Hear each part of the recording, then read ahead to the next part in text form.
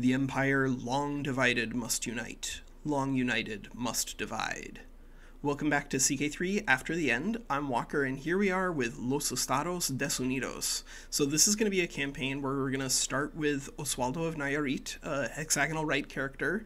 We are going to come back to South America, but unfortunately I had to move some stuff around inside my hard drive, and the mod broke, and then I was like, alright, you know, if I have to reinstall it, we might as well install the new open beta, because the new open beta runs on 1.9, so we get access to like all the cool 1.9 stuff, including power sharing and whatnot, and I feel like that would be really fun to play with inside of Brazil. And so what we're going to do is we're going to start here in this divided empire and see what we can do to bring it back together. But then after the death of Oswaldo, you know, as we do here in CK3 After the End, we'll probably move down to Central America, maybe we'll move to Venezuela, but the ultimate goal, I think, is going to be to move into Brazil and see what we can make happen down there. But the area here in Mexico, or in Mexico, is really anarchic. There's a lot of crazy stuff going on, and I feel like one of the great ways to learn about the lore, of course, in CK3 After the End is to just play in different areas. So that's what we're going to be doing. We're going to start it off with Oswaldo of Nayarit, this duke who worships Luchadores, who went down to Ciudad de Mexico to throw out some corrupt rulers down there and see what we can do to follow in those historical footsteps. But we've got a really interesting role-playing potential here as well. Lustful, seducer, brave, ambitious. This character is meant to conquer both the literal conquer of the states around him, as well as conquering hearts, because, ooh, over here in Veracruz, there's a Peleo y Logos character, Wenceslao III. This is, of course, a reference to the Paleologos dynasty, the last dynasty of Byzantium. And there are a couple of characters here that I think our character Oswaldo is probably going to want to form a relationship with. But of course, this is going to be a war both of hearts as well as of swords, because, boy, we've got some pretty powerful enemies right next door. But Oswaldo is going to have to do a lot of stuff simultaneously. You know, we're not just going to be doing some romance schemes or seduction schemes, although we are certainly going to be doing some of that. But we have a big war chest, we have a lot of enemies near us, like Colima, who are just not strong enough to resist us. So we'll go ahead and take advantage of the fact that we start with a pretty reasonable chunk of gold, expand our men-at-arms, and of course, because we're playing on 1.9, now we have to station our men-at-arms in particular areas. That means that we can't do like the infinite men-at-arms stacking and just have really powerful stuff, but it also means that you can specialize your men-at-arms a little better. And of course, because the title for the Estados Unidos of Mexico, the empire, still exists, at least for now, we can cast a vote for ourselves. It's a feudal elective title, so if Wenceslao III just somehow dies super early, we can find ourselves in a really reasonable position. We're also going to move into martial focus, pick up chivalry, we'll probably pick up stalwart leader, but then we'll do a lot of stuff in strategist. Stalwart leader is really helpful just so you don't die, because, you know, Oswaldo, he's 28, he's robust, he's got plenty of conquest ahead of him, but if he dies in battle, that could be pretty annoying. And we're going to do a search for physician. But we're also going to take advantage of the fact that Hexagonal Rite can arrange same-sex marriages. So we're going to go ahead and find a couple of just really high prowess characters. Yep, there's Martine. We'll bring another champion into our court, bring yet another champion into our court, because we just want to position ourselves to rumble, because that is what this is all going to be about, just getting as much strength as we can as quickly as possible. We'll celebrate Day of the Dead and whatnot once we get a little more cash, but boy, cash is going to be like the biggest problem for poor Oswaldo. He's going to be pushing his troops to the limit pretty much all of the time. And we're also going to go ahead and just make a nice little arranged marriage for our daughter. I think getting an alliance with the Republic of Hidalgo is going to be really strong. But you can see here that there's going to be some issues down in Ciudad de Mexico. A republic has taken over the capital, thrown the emperor out to Veracruz.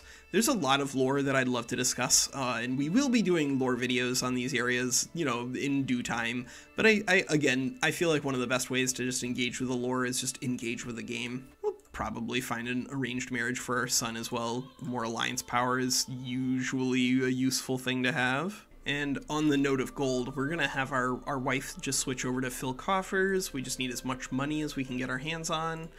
Start converting a faith out here. Do a little bit of extra gold collection, and then of course as we conquer things we're going to need to increase county control, but we're going to start it off by just taking Colima as soon as our men-at-arms replenish just a little bit, because I think taking this territory here is going to be really helpful in this struggle. So they've ported the Iberian struggle from vanilla CK3 over to this area, to Mexico, because I think it is one of those nice, flavorful, lots of diverse people fighting each other. Should be pretty fun. But of course this is going to be really draining on our prestige. The more wars we fight, especially offensive wars with allies, the more prestige is going to get thrown away. Herodes, the brother here, is actually volunteering to help us seduce his sister. I mean, I guess that's cool, but, you know, it's a weird brother thing to do. Guadalajara wants to pay us 50 gold for a truce. You know, I'm okay doing that. I think a 10-year truce is a little annoying because I'd like to attack Guadalajara if we get the opportunity to, but this truce goes two ways, and that means that if we get a truce with them, we can focus on fighting these guys instead, and then fight them hopefully once the truce is up. And you know, I'm never gonna say no to more gold, but we're gonna attack Colima and we're gonna go straight for their capital. Reason being that if we can take their capital in a future war, one war, we can do a struggle conflict against them and take all of our borders, which will be the remainder of the territory that they control. Ooh, looks like Colima has done us the favor of marching their troops over to our territory. Great. And because our character is an organizer, we should have a pretty easy time just hunting them down. Won the first battle against Colima. And as many of these fights as we can command ourselves, the better, because every fight where you're in command, you're not going to be getting raw prestige, but you'll be getting the payoff here, level of fame. And that's kind of all we really need, because if we can get to level 4, we can start doing full-on invasions. Alright, so we did successfully seduce Maria Teresa. I think what we're going to do is just pin her and then go ahead and seduce her sister in turn. I think Oswaldo is pretty obviously a force for anarchy here within the borders of the Empire, as well as the beds of the Empire. But you can see there's some really interesting characters inside this territory, right? There's a nice big beefy character there, 25 marshal here in Michoacan. Very, very strong. Oh, speaking of very strong, sick. We got a Viking just joining our court. Yeah, no problem. Excellent. We've seized control of Colima itself, so now we just need to clear out what remains of their army, and we should have a pretty easy march forward from here. We'll see who our next target should be, but I like moving into San Luis Potosi. The ruler is very weak, and imbecile is usually pretty easy to push around. We won the war just like that. Awesome. Oh my god, we're actually going to be defending in a war as an immediate follow-up, because it looks like somebody attacked Colima in that same time frame, but that's really good because that means that now we're a defender in this this war, and if we can enforce our demand, we get 173 gold. Fantastic, fantastic. And because we're on the defensive, we can actually call our new ally in Hidalgo into the war on our side. Because if we can get enough gold, then we can actually afford to do some of the fun little decisions that have been introduced here, like celebrating Day of the Dead. That would be really cool. Oh, the fools. They're jumping in on this fight, and we've managed to seduce the other member of the Paleologos dynasty. Well, alright. This is going to be an interesting succession no matter what, but I like adding some really weird stuff because it gives us opportunities for destabilization, because I do like moving around in CK3. I think that you can definitely go off the deep end and just breed super characters every single time, but I like the role-playing aspect, and we're definitely role-playing as somebody here. Man, somebody's raiding us at the same time? Oh Jesus, 27 marshal. Alright, well, have fun burning down some peasants. We're probably not gonna drive that dude off. Ah. Guadalajara is volunteering to help us out in this defensive war, but I don't want to pay money to them in the event that they somehow contribute enough to this war that we would have to. So we won't bring them in this time, but I like being part of this struggle because it gives you lots of opportunities for fighting and spending gold productively. All right, so we've started the fight and our allies have jumped in.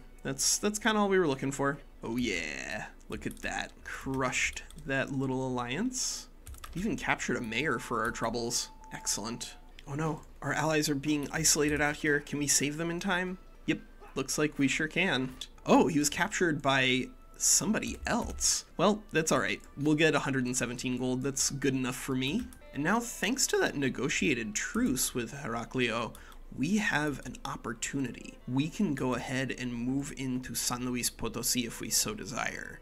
If we can take Laredo, Laredo will give us a border with Zacatecas from the north, but it'll also give us a massive border with Jalisco. And if we can take that massive border, turn it into a struggle conflict, take 3 territories, I think we'll appreciate it. So yeah, let's let our levies replenish just a little bit, and then we'll go ahead and attack San Luis Potosi for Laredo. But we're also going to start a seduction campaign against the wife of Heron of Costa Grande. 20 martial means he's a little scary, but 6 prowess isn't that terrifying. And importantly, Autoturista is one of these things that we historically, at least in the lore, are positioned against, right? The Hexagonal Rite characters ousted the Autoturistas to return to the 6 corners of the faith. And that's gonna be something we're doing here. Ousting all of these guys down in Ciudad de Mexico and in Veracruz. Speaking of in Veracruz, it looks like the empire has indeed collapsed. All right, well, does that give us an opportunity to invite either of these? Nope, they're both now married. Well, if these spouses die, then we might go ahead and invite them and turn them into our concubines, but not at the moment. You know what? San Luis Potosi doesn't have any allies and their ruler is not particularly competent. So we're going to go ahead and declare a county war for Laredo. If they summon up mercenaries, then we'll call in our allies. But if they don't, I feel pretty confident in our ability to beat them one-on-one. See how it goes. Felipe, are you going to hire some mercs? You going to merc up? Doesn't look like it, at least not so far. And man, we are just thrashing their troops. That's men-at-arms, I guess. We've had another son. Excellent. I like having another son to stick here in Zacatecas. There's a lot of territory that we're going to need to rule, and having more kids, that could be an easy way to get that done. Ooh, all right, so we did successfully seduce Cecilia, so we'll see how many illegitimate children Oswaldo can leave in his wake. I think one of the fun things we can do is just try to destabilize the realms that we build as we build them, sow the seeds for their own destruction. Oh yeah, all right, we are just messing San Luis Potosi up. We're not taking their capital, so they won't like collapse in one war, but if we can weaken them, yeah, it looks like some other people might jump in on this fight. And that's kind of all we need. We just need as much weakness around us as we can afford to pick up. That was a really early collapse for what remained of the Empire of Mexico here, but one that's going to help us out a lot. And now we can pick up total war, which means our prestige is going to be leveraged that much better in these wars. And of course, as soon as we can get into Dust Up, that's also going to reduce the cost of these fights. Oh man, all right, so we won the siege, but we also captured an heir that we can ransom for 100 gold. So let's ransom that young lady first, and then we'll go ahead and end this war. Because now we have so much gold that I actually feel pretty good doing some fun, flavorful stuff. So yeah, let's grant Laredo to our son Oswaldo, and then let's go in here and celebrate the Day of the Dead. Yeah, let's grab 50 renown. I think that's a fun little start for us. And with the remainder of this money, yeah, let's get another stack of armored footmen. Let our levies replenish just a little bit. Oh man, Jalisco has managed to find not 1, but 2 allies in the time that it took us to take that territory from San Luis Potosi. So maybe we'll go for Zacatecas first. This looks incredibly, incredibly weak. And of course, because of our truce with Guadalajara, as well as the fact that they would just thrash us if we fought one-on-one, 10 champions, I think Zacatecas looks like a fun option for us to expand into. Yeah, let's go ahead and declare war. But in order for us to make real progress with Oswaldo, we are going to have to become a king. Now, the most obvious king for us to become would be the Kingdom of Jalisco, but in order to become the King of Jalisco, we are going to have to defeat Guadalajara. So as a second backup, we could go into Gran Chichimeca. There's a lot of territory that we're going to be able to take from Zacatecas in the next war, same with San Luis Potosí. So just 2 wars might be all we need to become a king. 2 wars and a lot of gold. Alright, Zacatecas has had a coup, and now they have a different ruler, and the different ruler has mercenaries. Alright, so we can murder Jorge Gabsol, the husband of Alejandra here. If we murder him, then she's already in our court now because of the collapse of that empire. And then we could turn her into a legal concubine. Wow, we're gonna have just a lot of illegitimate kids that we can recognize on our deathbed.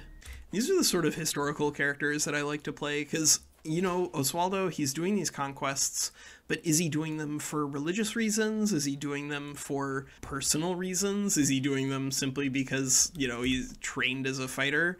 I imagine that there's a lot of debate by future scholars, you know, in 3000 AD or whatever, as to why Oswaldo began these conquests, but the real truth of it is that we'll never know, right? Maybe he was just doing it for fun. An attempt on my life. Well, that makes sense. I imagine that Oswaldo has made quite a few enemies over the years, but we've got a loyal 20 intrigue spy master that should keep us alive for a while. Oh yeah. Alright, so we just demolished the troops here of Zacatecas. That's great, because they did have a coup that should have made them a little stronger, but we've taken advantage of their instability and executed a war here. And now we can just give all that to our second son. The more territory we can give him, the better, because that means that all of the extra territory that we'd like to hold on to can go to Arjejo here. And enough time has passed that we can actually go ahead and declare war on Colima. But we're pretty close to the dust-up phase, and so that'll save us just an enormous amount of prestige if we wait until then. But one thing that we don't need to wait for is, I guess, killing Jorge here. No one can trace the poison back to me. So now we can make our wife, or we can make our lover our concubine. Perfect timing. Perfect timing. I think we're going to go ahead and declare war on Wenceslao the Lesser of Morelos. If we can take this territory, that'll of course get us really close to Ciudad de Mexico, and if we can take control of this central area, because it is our faith's holy sites, like all right around here, that'll be really good for us. We do need to take Guadalajara still, but the more territory we can get, the less these troops are going to scare us. Heraclio is not a joke. Light footmen, pikemen, armored footmen, but if we can just get a massive wave of levies behind them and a couple of strong allies, we should be able to push Guadalajara down enough that we can become the head of our culture.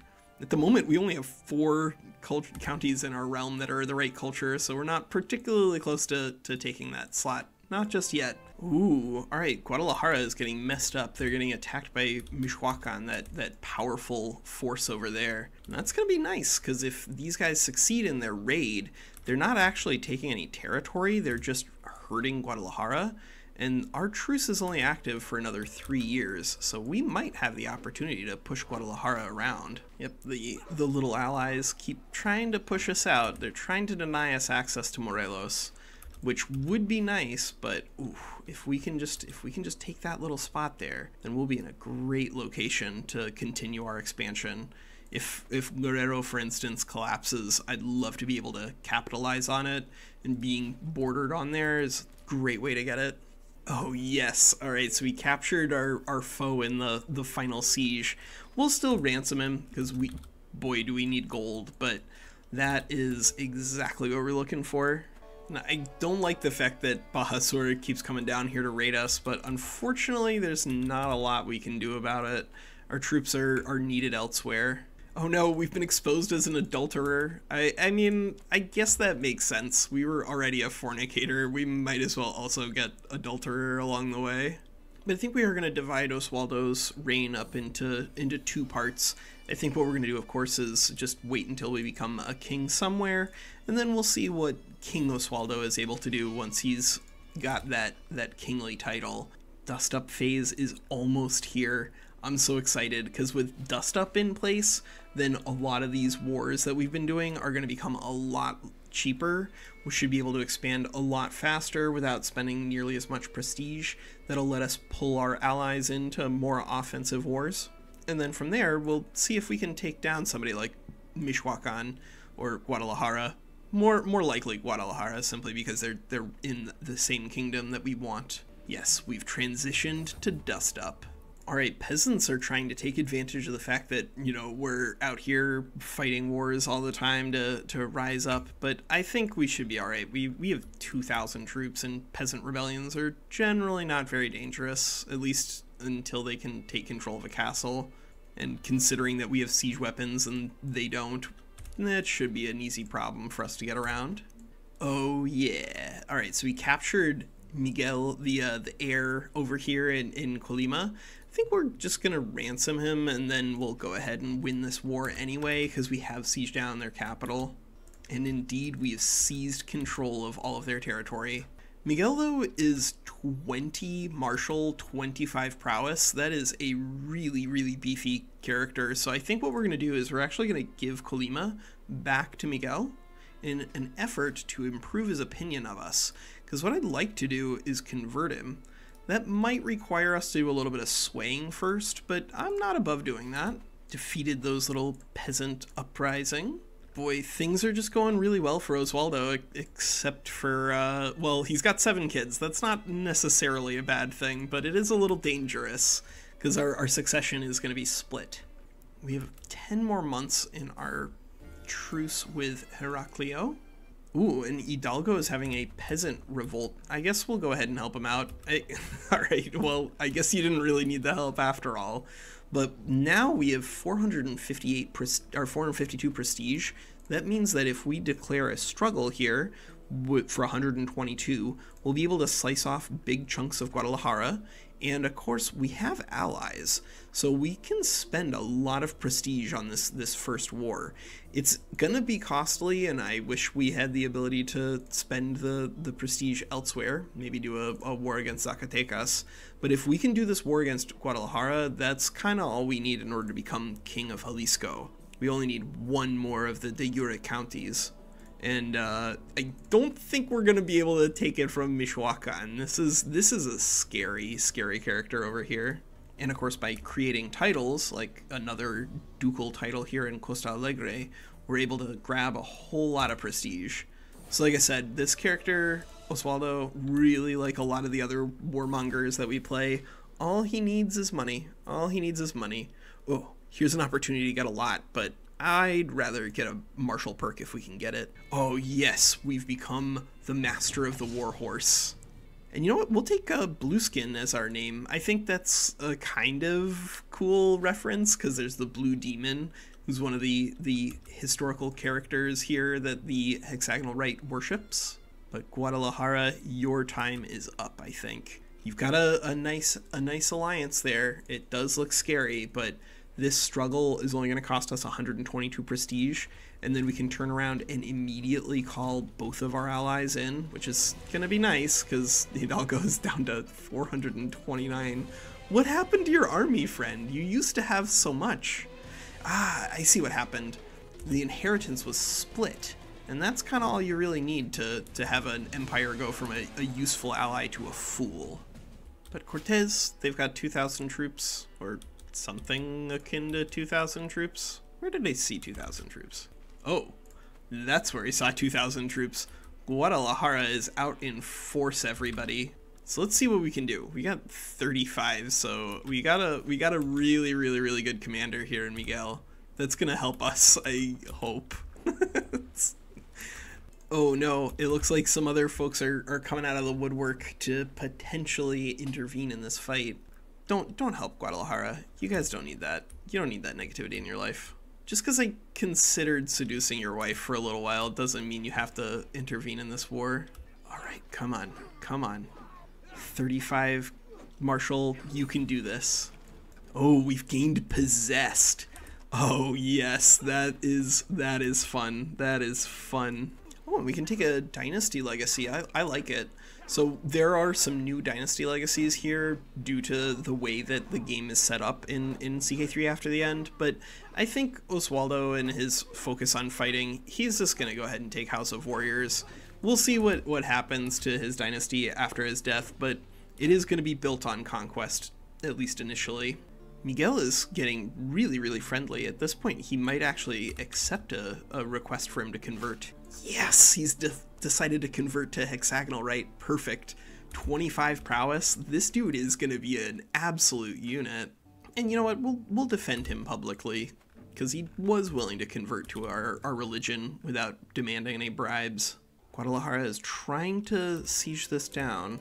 Alright, let's go ahead and see if we can scare off Guadalajara before they finish the siege. It doesn't look like it. It's gonna be annoying, but sometimes that's the way it goes. Oh, hell yeah, we got a 19 prowess champion. Are we gonna get there? Right. Oh, like one turn, one tick after we would have needed to prevent the siege from failing. Yes. Alright, so we've won this war, seized control of a big chunk of Guadalajara. And now all we need in order to become the king of Jalisco is just gold. That's 175 gold, that's all we need. And we're the new head of the Tapatio culture. So that means we can actually focus on special forces. I think special forces is kinda all we need. Ooh, and our son has become an intricate web weaver. Excellent. I love the new mechanics for these events. I think they're really fun and add a lot of flavor. Although, boy, success chance. Come on, guys. Eventually, we'll get better at hunting once we stop spending all our gold on troops and stuff. Ooh, speaking of troops and stuff, there's Duke Ramon back at the Apple one more time. If we can defeat him though, we can take all the loot that he's picked up. That would be pretty nice. Yeah, you know what? Let's go ahead and chase Duke Ramon down. Have Miguel go out there and hopefully show him what's what. Are we gonna win? It's gonna be really close. Oh my god. Back and forth. No! Defeated by Duke Ramon. Well, that's pretty humiliating, Miguel. Do better next time, I guess. It's the biggest cost there wasn't really the troops, it was just the lack of raid. Because if you defeat the raiders, you get to steal the raid that they've accumulated. And boy, we could really use that money. Oswaldo's health is poor simply because he's possessed. I don't know, man. Oswaldo, you should have better health than that. Like, just because you're crazy doesn't mean that everything is that bad. Become a king, Oswaldo. Become a king. I guess once we pick up another martial trait here, maybe we'll take trained cavalry, then we'll switch over to stewardship and start doing some wealth, because we just need cash. We just need cash, cash, cash. Well, you know what? There's a war going on over here, and we haven't sent anybody out to help Cortez, and they have helped us a lot. And importantly, if we siege some of that stuff down, it's possible we can get some people to ransom.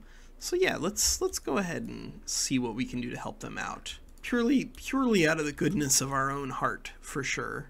Oh, somebody's offering to buy a truce with us, Guadalajara specifically, but they're giving us 105 gold. That means that we're really, really close to being able to buy our king title, which is good, because poor Oswaldo is not going to last forever. Oh yes, we captured the High Chieftain here. That means we can ransom him for 100 gold. I'm going to try to do that before... Nah, the AI ended the war before we could ransom him. Bummer. But now our troops get to go back home, and we're at 170 gold, so we're almost there. Oh, well, an act of tyranny, you say? I don't have any issues with acts of tyranny in the service of the realm. Now with 202 gold in hand, let's go ahead and proclaim the Kingdom of Jalisco. Alright, so that's the first part of Los Estados Unidos. We're gonna see how far Oswaldo, our possessed character, can make it. His health is poor, but you know, once we have the ability to switch over to medicine focus, become a gym junkie, I think that would be a good way for Oswaldo to live out the last of his life, and I think it'll probably afford us enough time to do some more conquest, because we got just a gazillion prestige. It should not be particularly difficult either militarily for us to beat some of these guys. Zacatecas is in a very weak position, for instance, and a struggle clash will let us devour their kingdom. But yeah, that'll be in the second part for Oswaldo of Jalisco now, here on We Play Games. That's Walker. Take care.